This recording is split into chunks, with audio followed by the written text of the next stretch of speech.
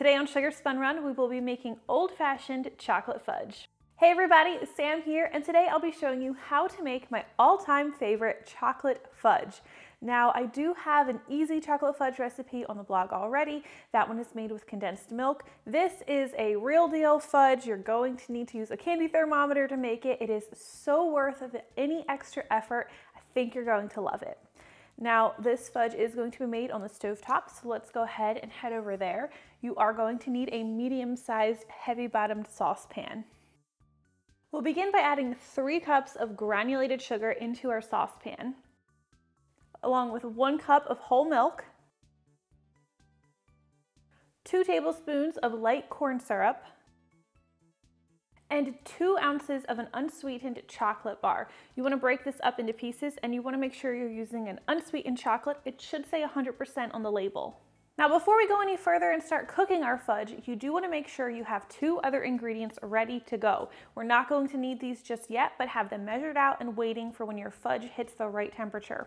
You'll need to measure out 1 teaspoon of vanilla extract and 3 tablespoons of salted butter.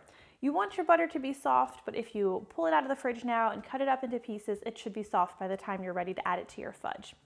Now, let's go ahead and start cooking our fudge. You'll want to turn your stovetop heat to medium, and we're going to stir the fudge pretty frequently.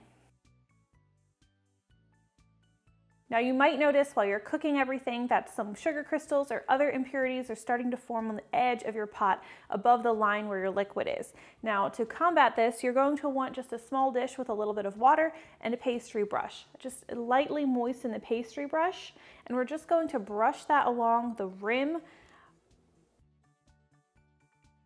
And we'll just use our moist pastry brush to kind of wipe away those sugar crystals.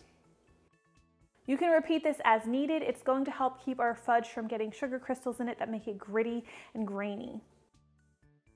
Now continue to cook your fudge, stirring frequently until it comes to a boil. Now it is important that you keep your stovetop heat on medium. Do not crank it up any higher than that, because if you do, your sugar's not going to melt properly and your fudge will not turn out. Now, once your fudge begins to boil, you are going to want to attach a candy thermometer to the side of your saucepan. This is the candy thermometer that I use. It's a digital thermometer, pretty inexpensive. I love it, use it for all my candy. I will link to it in the description in case you want to grab one for yourself. Now, when you attach your candy thermometer, make sure that the point that the bottom of the thermometer is not touching the bottom of your saucepan. It should be suspended in the liquid. So now that our fudge is boiling, we are just going to be stirring it occasionally. You do not have to stir it very frequently, and we're just going to cook it, stirring occasionally until it reaches 238 degrees Fahrenheit on our candy thermometer. This is also known as softball stage.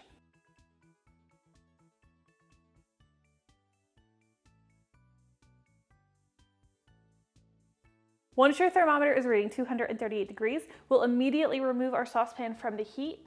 And this is where our butter and our vanilla come into play. We are going to add both of these into our fudge.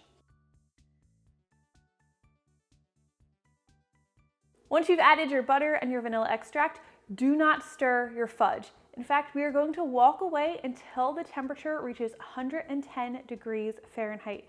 This is going to take a while. It can take over an hour for your fudge to drop to that temperature, but you do not want to stir it or even touch it until we are at 110 degrees Fahrenheit. Okay, once our fudge has finally reached 110 degrees Fahrenheit, we are ready to begin stirring.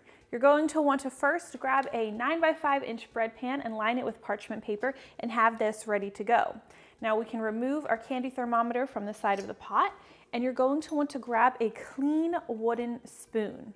Now we are going to start stirring our fudge. Now, when you're stirring your fudge, you want to really focus on the middle of the fudge. You do not want to be scraping the sides of the saucepan, because you could knock any sugar crystals that have formed into the fudge, and you'll end up with a fudge that's grainy and gritty, which we do not want. Now, this stirring process is probably the hardest part of making this fudge at all. It's going to be quite an arm workout. We are going to stir our fudge until it begins to lose that shiny gloss that you can see. And yes, your arm is going to get tired. My arm always wants to quit before I get to the point where I can pour my fudge. So if you have a backup stirrer on hand, you definitely want to call them in. In fact, Zach usually will help me with this.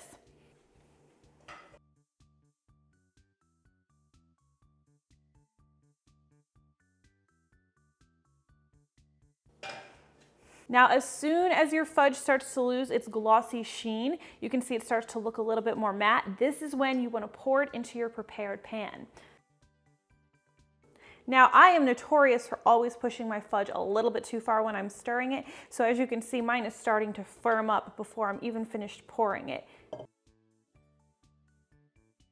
If I poured it just a second sooner, we wouldn't have this problem, but this is totally fine. All I'm gonna do is smooth it out with a spatula before it gets too cool.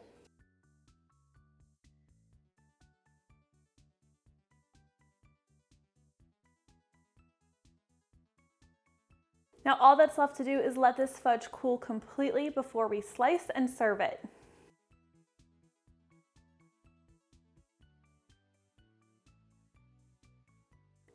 And that is how to make old-fashioned chocolate fudge, the real deal chocolate fudge, at home. If you guys try this one out, let me know what you think. If you have any questions about the process, I'd be happy to talk about it with you. It is a little more complicated, but like I said, it's so worth it. Thank you so much for watching, and I will see you next time.